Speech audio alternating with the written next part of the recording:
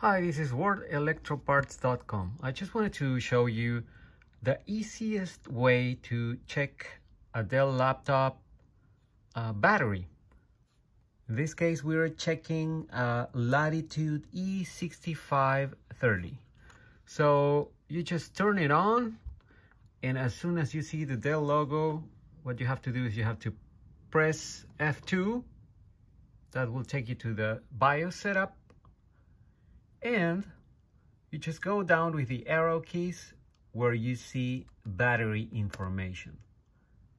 And here on the right hand side, the BIOS setup will let you know what is the state of the battery.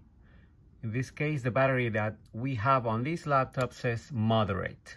That's one of the status of the battery health. You could see there good.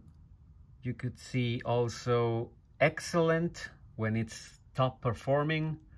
But as you know, the lithium-ion batteries over time, they lose the capacity to hold charge. So over time, they will go from excellent to good, maybe moderate, like you see here. You could see also poor. And at some point, it will show you that you have to replace the battery. But at least this is the easiest way. And also, this can show you if the battery is charging or not. In this case, it says idle.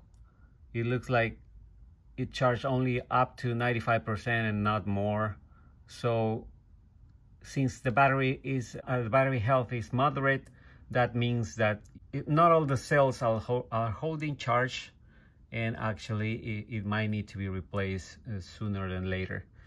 So remember, just F2, go to BIOS, and then go down from system information to battery information, and it will show you right there what kind of battery health you have on a Dell laptop.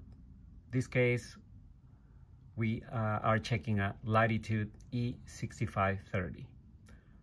I'll see you on the next video. Check us out at worldelectroparts.com.